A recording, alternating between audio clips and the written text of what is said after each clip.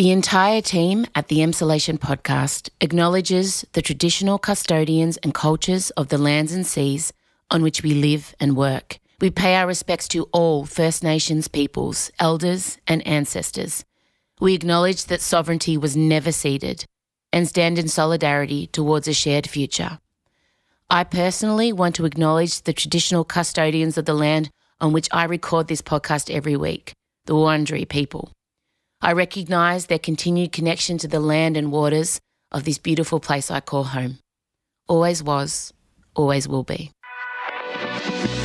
Em Rusciano. Whose dick is swinging where and what are they hitting? And who's swinging it and who's holding it? And Michael Lucas. I think of a very fat white man being covered in animal fat for some sort of roasting procedure. This is Emsolation. And if we are both ever nominated for Best Actress at the Oscars and then I win, you will stand in the audience and scream, He doesn't have children! Hello, Emsolators. Are you okay? I know you're missing us. But look, we're still giving you a little treat today. We'll be back in full, in earnest, as always, next week. But I couldn't let another Thursday pass without just popping in. How have you been? I am on my second week of a glorious break in Porty D. No one in Port Douglas calls it Porty D. Not that I'm aware of, but I'm trying to start it, make it a thing. So please feel free to work it into your everyday life. I spent the first week on my own. My daughter, Marcella, your social media captain, joined me for the second half of the week.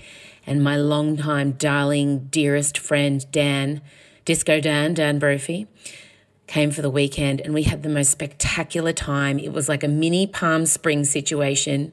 No one in Porty D felt that way except us. We understand that, but look, we put on a show. And didn't the vibe of the holiday take a shift when my boys, Scott and Elio, arrived on Sunday? Holiday's a strong word. It's okay, it's cool. I had my week. I did my eat, pray, love. Just eat, drink, eat, sunbake, repeat.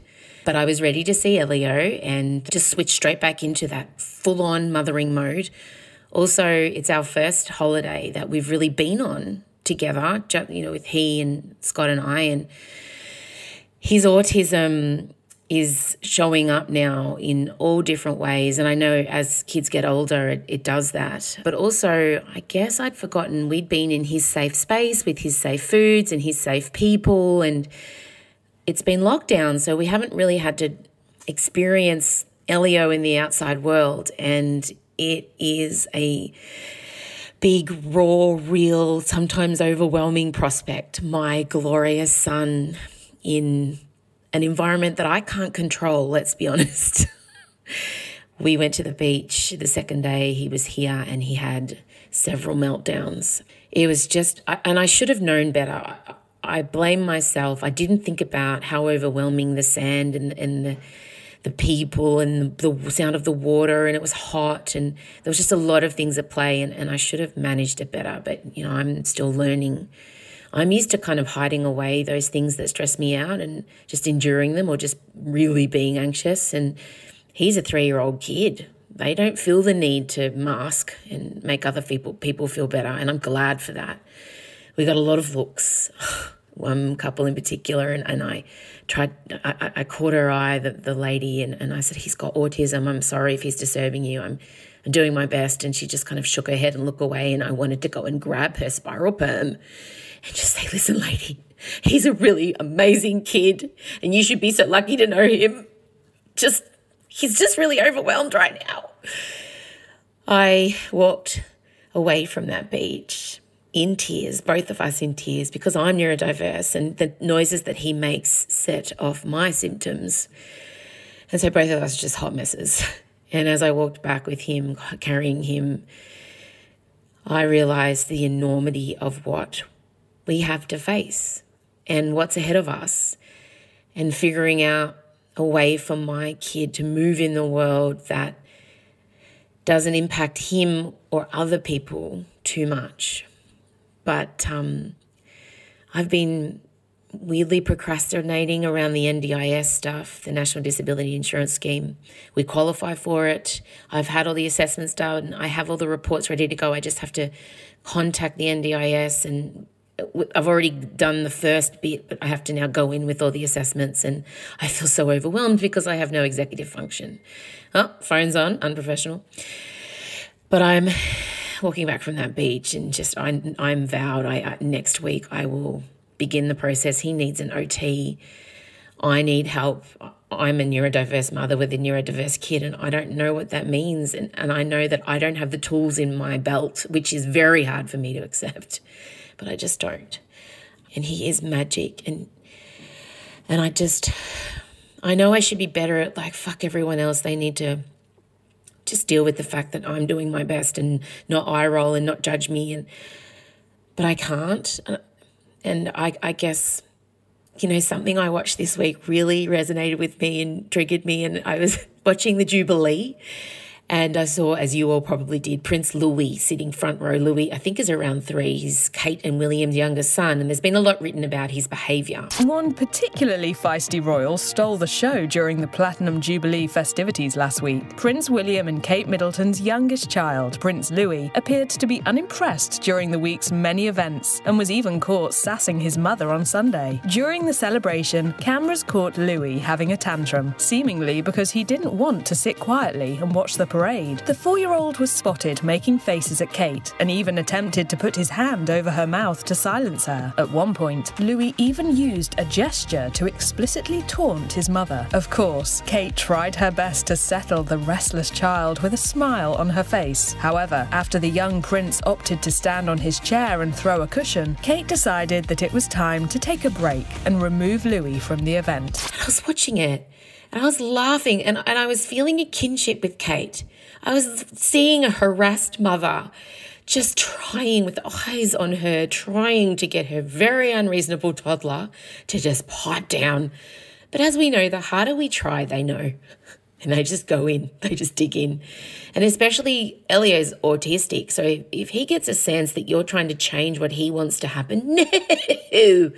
And I'm not saying that Louis is autistic. I'm not pathologizing other people's children. I just noticed a lot of similar things. When Elio wants me to stop speaking, he puts his hand up like Louis was doing. But he also says, Mummy, I'm going to be rude now. Shut up. So look, at least Elio's figured out, he understands the power of an announcement. But I don't know, I started seeing all these comments and people judging her and people judging him. And it broke my heart because is that not the most relatable thing? It doesn't matter that she's royalty. It doesn't matter that she's wealthy. It doesn't matter that she and he are expected to behave in a certain way. No one can get in the way of a 3-4-year-old kid who has decided that they've had it. You may as well lay down next to them. And goodness knows I nearly did that the other day. I'm just so impressed she didn't whip out an iPad. Because, my God, I would have had that thing. I would have had it in front of him, and I would have glared down anyone who looked at us in a judgmental way. Thank God for iPads. Thank God. So I guess I just wanted to say, the next time you see a child having a meltdown, know that the parent knows, or the carer, and find out a way you can help. Even if it's just looking them in the eye and nodding with a smile, offering them a coffee, I don't know. But I guess I want things to be easier for me on a selfish level and for my kid. And so I think, anytime I talk about autism online, I notice it's really stingy for a lot of parents with autistic kids. And I say this as a member of the autistic community. I'm getting really tired of the symptom Olympics. If I mention my experience as an autistic person, or I mention my son's experience as an autistic person, there seems to be a stacks on from other parents or people who are neurodiverse who want to make sure that I know that their life is worse than mine. And it's just not a race I want to be in. I don't want to compare. And if I did, of course, it's a spectrum for a reason. And I don't compare, and I don't know the experience of a mother with a nonverbal child. I don't know that. And so I can't speak to it or on behalf of them. All I can do is speak about my experience. But I guess when I'm talking about it online, all I'm looking to do is reassure all of you. I'm not inviting criticism or judgment or for you to let me know I'm not allowed to feel that way because your life is so much worse. And it's something that really does happen within the neurodiverse community. A lot of us are sensitive perfectionists and competitive. It's a toxic mix. Well, that's it. I just wanted to let you know that while I was in Porty D, I felt a kinship with the princess of whatever she is. What is she? The Duchess of something? Oh, God. I should know this. I do love the royals, although as time goes on, I think perhaps when it is the Queen's time, I may retire my love for the monarchy. She reminds me of my grandmother, and no amount of anything will take that away from me. My Nana worshipped her. My Nana left me in her will a commemorative Charles and Di plate. So I will forever hold a very special place for Queen Lizzie. All right, that's enough from me. I'm going back to my holiday in inverted commas. When I go on holiday, I just want to lay down and be still, but my husband needs entertaining like a child. We have to have activities. I'm desperately trying to convince him to go snorkeling for the day tomorrow. Please, if you see pictures of him snorkeling, know I've won. Next up, you're going to hear Michael Lucas, who went to the Melbourne premiere of Elvis, the Baz Luhrmann spectacular. It's been getting mixed reviews. Look, you know that Michael worked for Baz and met his husband at Baz Mark, and he'll be conflicted on how he portrays the movie. You're going to enjoy it. Either way, I know it's going to be a camp mess. I haven't seen it, so I'm all for it, but I'm interested to hear what Michael has to say. And I want to remind you to please vote for Michael's show, The Newsreader, at the Logies. The Logies are a week away, Sunday week. So please, if you haven't done so, go and vote now for all the categories that The Newsreader is nominated in. And there's a lot. Most popular drama, most outstanding drama, best actress, best supporting actor, best actor. There's a lot. Just go and vote. We want him to win. And also vote for Melissa Leung for the gold. Wouldn't it be lovely? Wouldn't it just be an awesome thing to see? Oh, God, I hope she wins. All right, Emsolators, we'll be back next week. I miss you. I hope you're well. Enjoy Michael's review, and we'll chat soon. Bye. M. Rusciano and Michael Lucas. This is Emsolation. There's a lot of people saying a lot of things. But in the end, you gotta listen to yourself. In that moment, Elvis the man was sacrificed, and Elvis the God was born. I'm gonna show you what the real Elvis is like tonight. Okay, post Elvis premiere. I've just got back, and the first thing I have to say is, without question, do not have multiple drinks before going in. I had 3 champagnes. It was the premiere. That came back to haunt me about an hour and a half in. But, of course, I was not leaving that cinema. And God, I mean, look, it is exhilarating. He is not toning it down. All I can say is, I hope you like a montage. I hope you like a montage that goes in and out of newspapers spinning and that has period music going into rap. It's all of that. It's Baz on crack.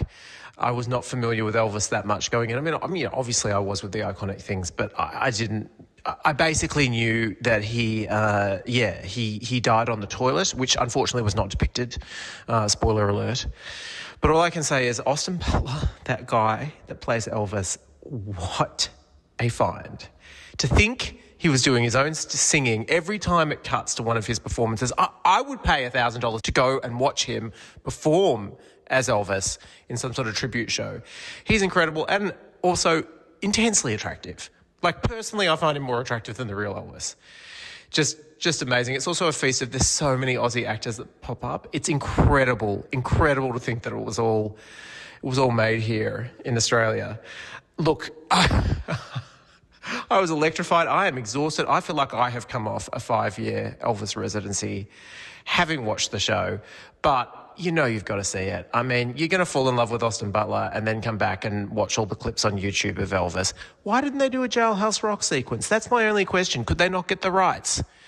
These are all very random thoughts, but overall, I'm overwhelmed.